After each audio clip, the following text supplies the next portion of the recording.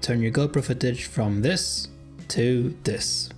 First of all, the process used in this video would work with any of the field of view options in the GoPro cameras.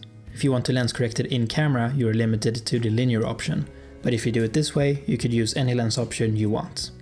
First of all, you want to download a program called GyroFlow. I'll leave a link to that in the description. Download it, install it, and open it up. Once you're in the program, you want to click here to select your file. And I'll choose this one. And as you can see, straight away, something is already happening. What the program has done is that it has automatically detected what camera and lens I'm shooting with. As you can see here, this is shot on a GoPro Hero 5 Black using the wide lens option. And the program has automatically applied a lens profile that matches this.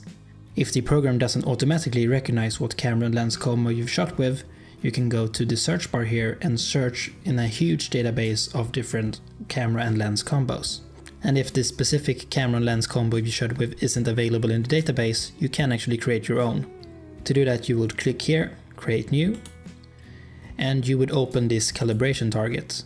You would basically film this with your camera, but I'll leave the instructions to that in the description. Once you've done that, you can drop your file here and then you will calibrate it using that file. But moving on, if you click this icon here, you'll see it says toggle stabilization. And if you click here, you will toggle it on and off. So this is our current output file. If I click here, you will see the input file that we put into the program before any corrections were made. And to the left of that, we also have toggle stabilization overview. And what this will do is it will show you how it has transformed the footage. And as you can see, it has picked out a 16:9 frame within that stretched corrected image. And if you go to your export settings down in the bottom right corner, if you change your aspect ratio, let's say we want a 1:1 aspect ratio instead, you will instead see a 1:1 crop in the preview window. But let's go back to 16:9 and use our original resolution. But as you can see, after we've corrected our image, we're no longer able to use the full width of it if we want a 16:9 frame. And a way to fix this is actually to shoot in 4:3 instead. Ironically enough, you get more width if you shoot a higher image, but that's just because of the stretching process when you're correcting the image.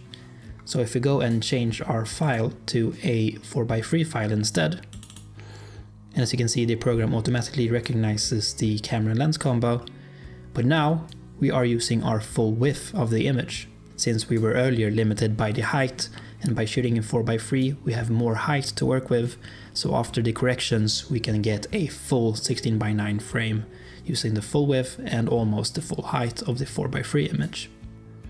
But I'll toggle this off, so here is our corrected 16:9 image coming from a 4:3 image from the camera. Some of you have probably also picked up that it says stabilization basically everywhere.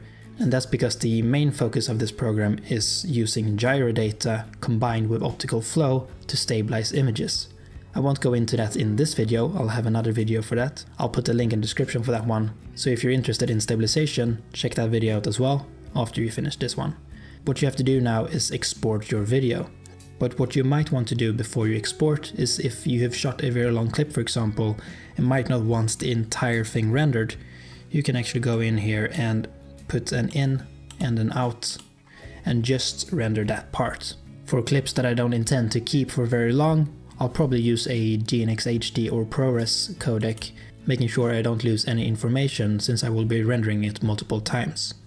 But if it's for a bigger file or something you intend to store for a longer time, you could probably render it in H.264.